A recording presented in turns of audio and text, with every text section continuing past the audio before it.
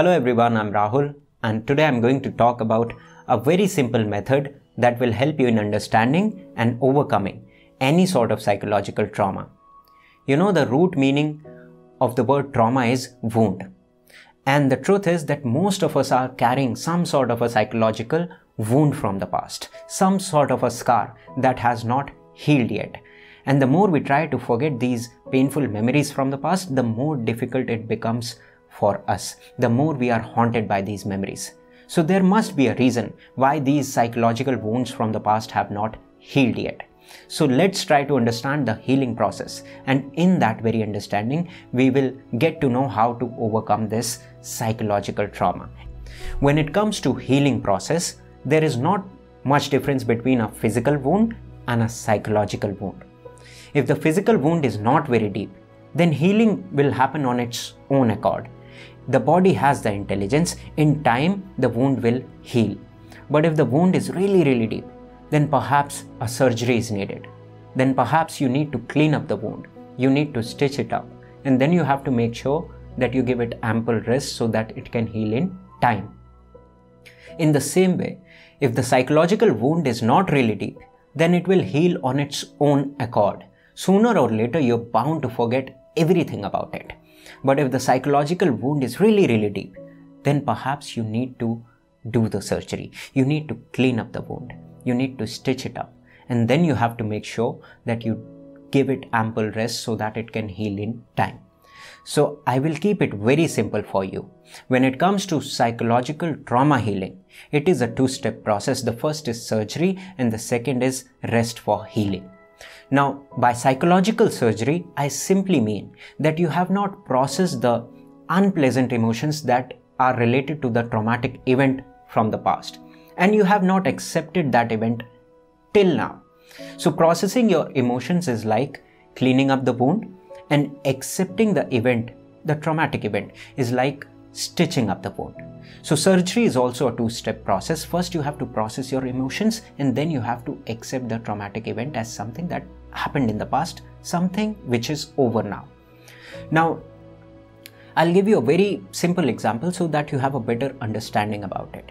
Let's say that there is someone who has lost his mother to a painful disease, and 2-3 years have passed, and till this day, this person is haunted by the memories of his mother.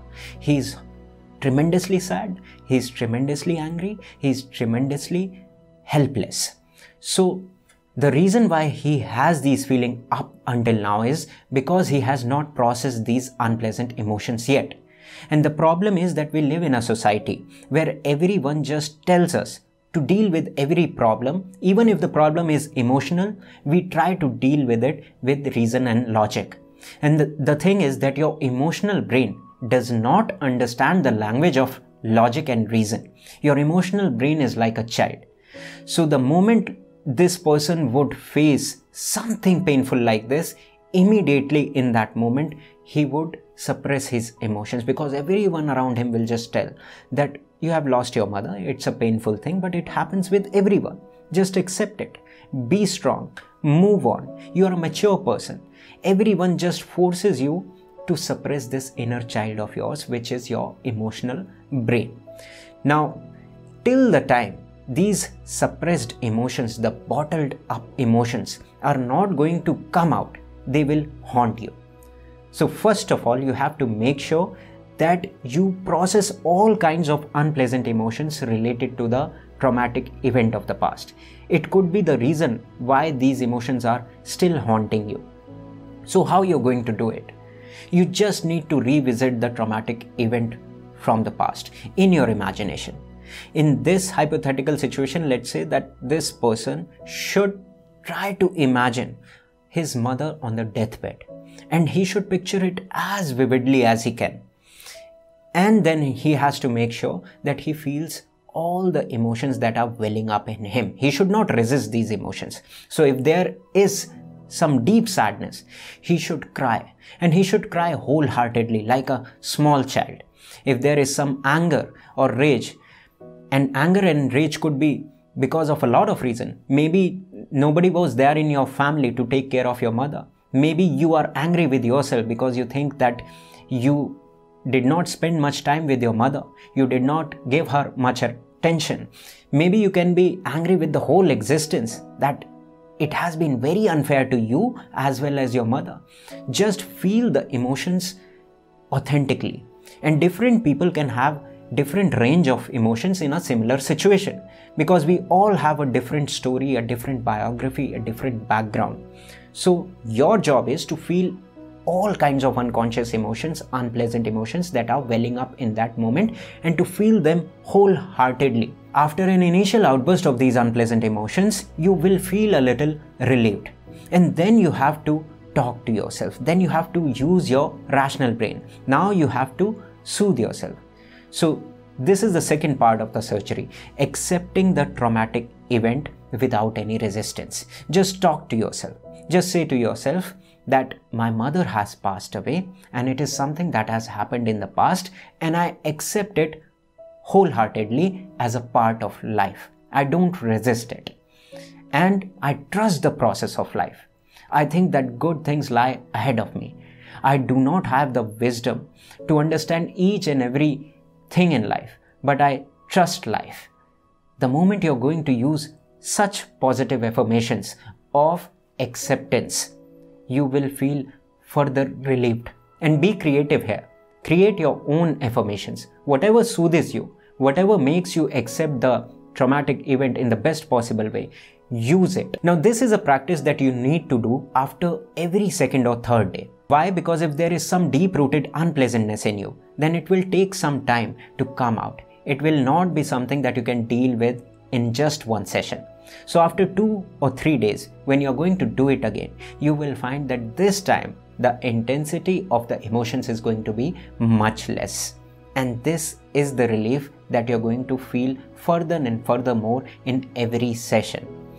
And the day you will reach a stage where you will feel that now there is no more sadness, now there is no more anger in me, I'm just acting angry, I'm just acting sad, the authenticity of the emotion is not there anymore.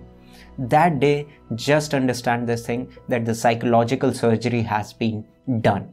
Now you need to move on to the second step, which is healing. Now when it comes to healing a physical wound, you have to make sure that you do not prick the wound again. You do not injure it. You have to give it ample rest so that it can heal in time.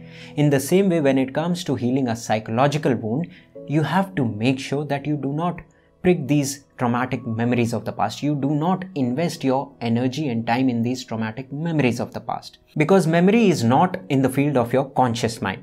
And anything of the 5 senses can trigger these memories. And again, it has the potential to suck us up into a downward spiral. Something as trivial as a fragrance, a sound, a smell can trigger these memories. Maybe you are watching a movie and suddenly you're reminded that your mother used to love this movie. Now there will be a chain reaction. This first memory will trigger all kinds of painful memories. Maybe there is a change in the weather, it's raining, and suddenly you're reminded of a time when you were walking with your mother on the street and it was raining. So there is always a danger of being sucked into these painful memories, but only if we lack awareness in our life. If we live with awareness in the present moment, we know whatever is happening in our mind, there is an awareness in the background, then these things cannot haunt us. Then we can simply talk to ourselves that this is a glitch in the system, a glitch in our brain. Just watch these memories without any judgment, without any fear in the moment when this film is running in your head, and it will disappear.